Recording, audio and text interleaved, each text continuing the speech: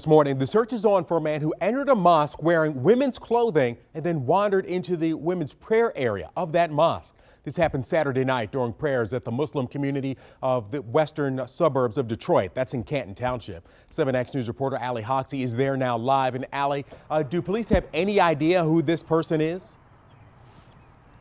Well, Keenan, at this time, that remains a mystery. But take a look behind me. Out here this morning, there's 2 police officers with the Canton Police Department. As people start to leave the mosque this morning, they're here praying in the holy month of Ramadan. Now, I want to go ahead and show you a photo of this man that police are looking for. You can see he's dressed as a woman wearing a hijab and burqa. Police say when he walked into the women's prayer area on Saturday, someone questioned the man and he ran off. This is incredibly concerning for those in the Muslim community.